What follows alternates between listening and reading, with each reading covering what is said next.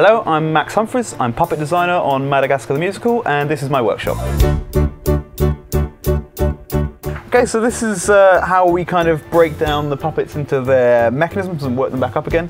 So this is one of Chuck's original drawings of Kowalski. So whilst I'm working on the mechanisms, Chuck will be using the same drawing to start working out the sculpt, and then we'll bring both parts together. So this is one of the penguin's eye mechs. This does all the links and the beak. So this is a skipper. He hasn't got his nice silky feathers on yet, but this is what he looks like underneath.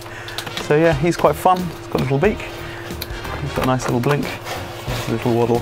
So yeah, it was quite fun getting with these because their bodies are like big old beanie Marioshka dolls, so finding the movement in them has been quite a challenge. But yeah, he's got these nice wings which are nice and foldy, so they move in a nice way.